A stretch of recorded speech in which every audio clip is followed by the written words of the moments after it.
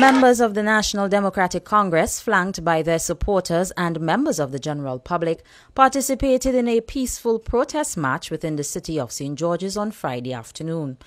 The event was organized by the party to highlight much of their concerns on unemployment and the need for more jobs. Led by political leader of the National Democratic Congress, Senator Nazim Burke, and other executive members, the grouping carried placards with slogans calling on the Prime Minister, Dr. Keith Mitchell, to urgently address these matters.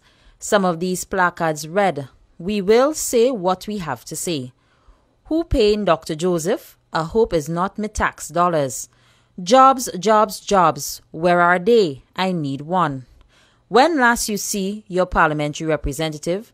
Minister Joseph, where are you hiding?" "Enough is enough. Time to go. NNP, please go."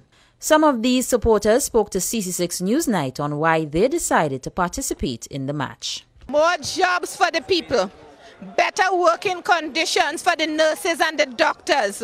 We sorry for those Imani. They're working and they have nothing to show for it at the end of the time.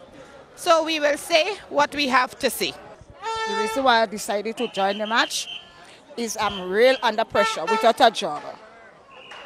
And when under the NDC I had a job, but below the NNP I have got no job. And I'm marching for all the young people and those who don't have a voice. Because the youths are suffering in this country and the elderlies as well.